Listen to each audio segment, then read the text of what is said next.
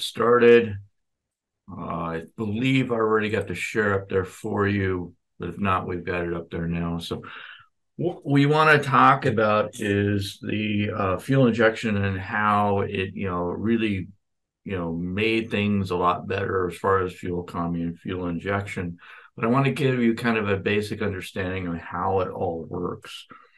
So it uses, the power constraint module. That was one of the things that needed to happen. We needed to get computers in cars before we could actually get it going. Now, please understand, I'm not going to be talking about mechanical fuel injection, but I can if you want me to put a video on that also.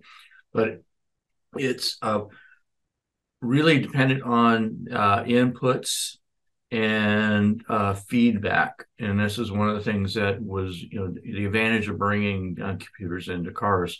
Without that, we really wouldn't have the mileage that we have nowadays.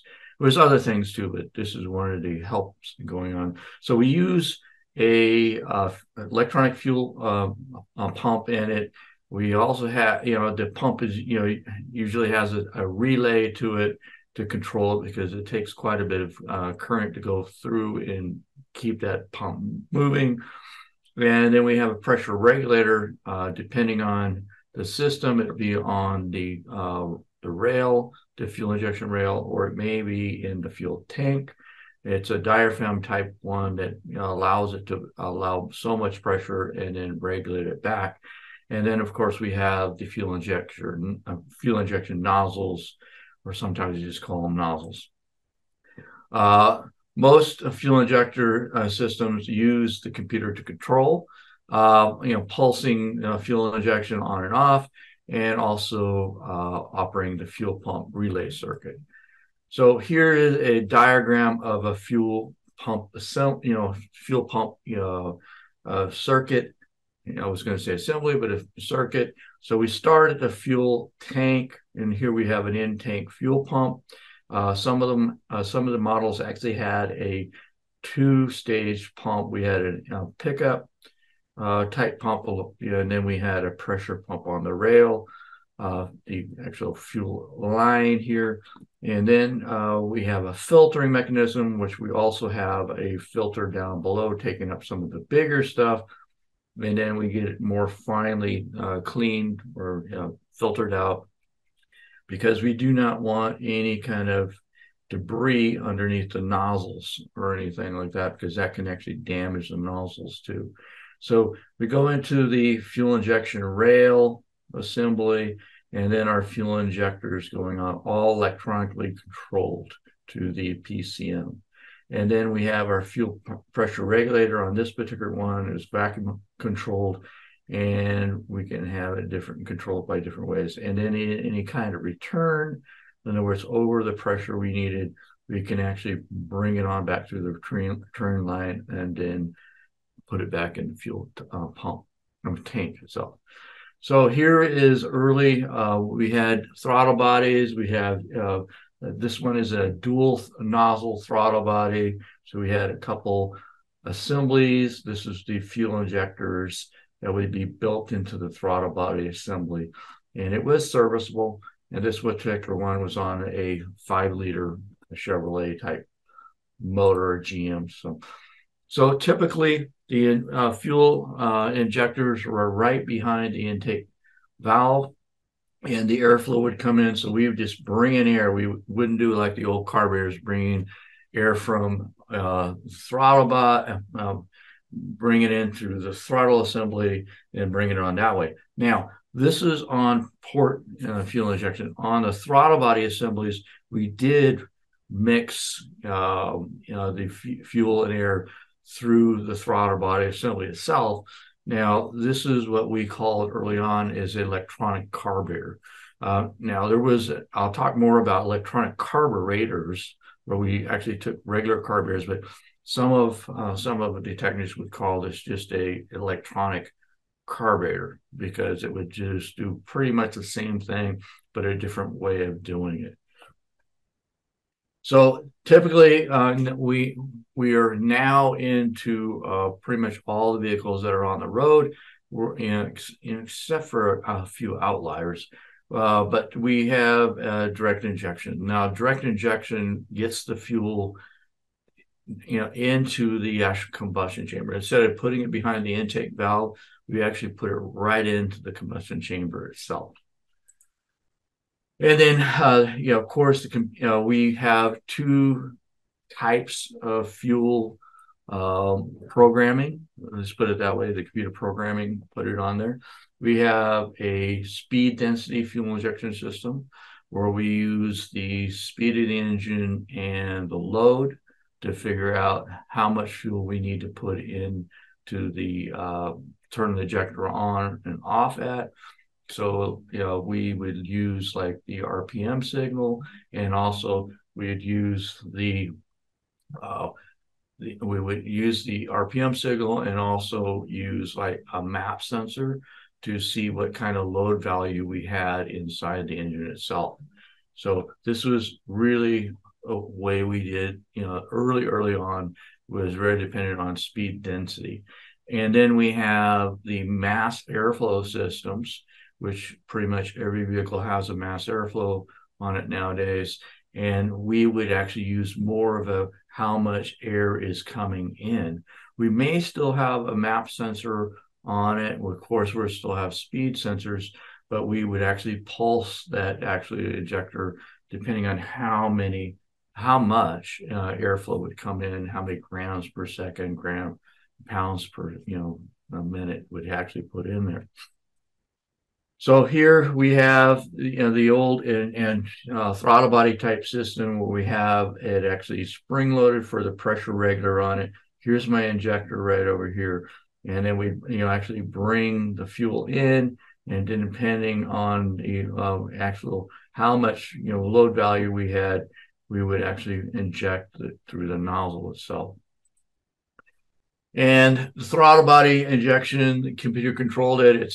We could have a synchronized type of systems where it would pulse one another, or we would inject both of them at the same time. We could use that if we had more of a need for more fuel too.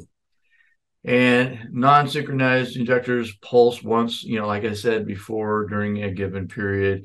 And then when we went into more of the port fuel injection, electronic fuel injection systems, it would actually inject it right behind the intake manifold, which helped a lot on how much fuel was going. And remember, the throttle bodies still had that obstacle about the intake manifolds. They may be a little bit higher rise, but still they would have that pulling effect down at the bottom of the intake, which we could have a rich mixture coming on. It wasn't as much as the carburetors, but it still had that kind of problem that we had. And with the fuel injection, we could just put it right, the port injection systems, we could put them right behind the intake manifold, intake valve, and we just bring it what it needed like that. So injectors receive the fuel and are supported by the actual fuel rail itself. So we would have that coming across, and we had things to keep down noise like dampeners and all that too. Injectors, this is a cross section of a fuel injector. It's a solenoid.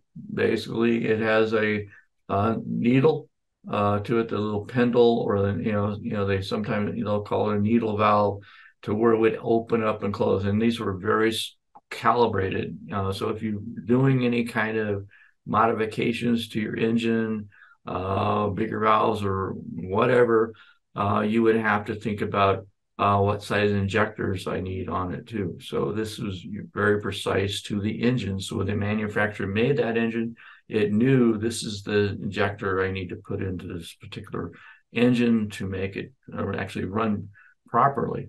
So again, it was electronically controlled. So we would actually have a little coil winding that would allow it to use magnetism to actually move that needle off its seat, to allow fuel to be actually pumped in to the cylinder.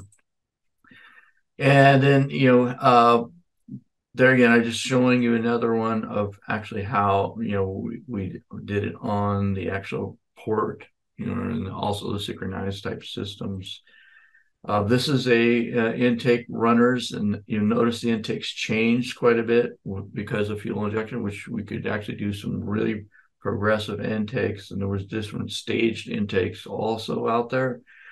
And we tuned the injector to actually the intakes to the injection system too. So fuel pressure regulators, typically they were vacuum spring loaded. We can get into electronically controlled ones too, uh, but it would maintain enough fuel to support all the injectors and all the cylinders.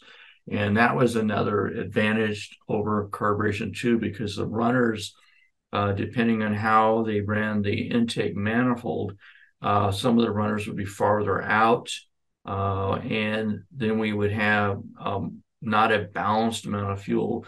The center runners would get a major portion of the fuel, whereas the outer runners may have a little less fuel. Where with fuel injection, we can put it right behind the intake valves, or we want to port, we'd have it right into the cylinder itself, so we can actually more precisely adjust how much fuel for each cylinder.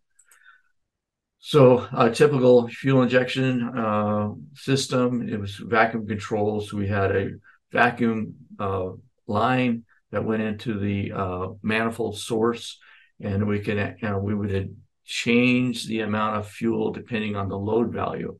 So as the vacuum in the intake went down, that would actually allow more fuel to go into the injectors, and we can actually adjust that. One of the downsides of that is if that diaphragm ruptured, which we did have problems with that, but it would actually allow fuel to come pulled up through that vacuum hose, and you would have a strange condition and where you couldn't find out where all the fuel source is coming through. Take that vacuum hose off, look inside of it, and you start seeing fuel pulled up inside of it. You've either got a leaking or a diaphragm that's got a tear in it. And depending on how much vacuum we could apply to it, we can actually block off the return, or we can add more into the return depending on the value. So again, like I said before, depending on how much. So many port injection systems use a vacuum controlled. Pressure inside the tank intake manifold changes as load engine decreases. The electronic returnless systems, they actually had to where they were just one line going out, and the pressure regulator rail actually sensed how much pressure it needed. And then the transducer sends a low level signal to the computer, and then the controller calculates how a signal to the pump driver, and it allows it to actually spin up or spin down depending on how much of the load it needs. So here's a returnless system, and of course we still have the filter, but it would be controlled by the actual PCM. So the PCM would set a signal and say, okay, we need more fuel. And then it would have a sensor. Here we have two sensors right here, and that feed into the computer to make it work. So mechanical fuel injections, I'm going to put another program together on that. So I'm going to stop right here. So we'll get into more of it as we go along. And this is just, I want to kind of segment these so that you can actually absorb it and then come back and get the next video. All right, that's it for now. So we'll talk to you really soon. If you liked what you've seen, and you'd like to have more, just leave it down in the comments. Please like and subscribe, and make sure that I know that this helps me on what I produce and put up into YouTube. All right, bye for now. Thank you.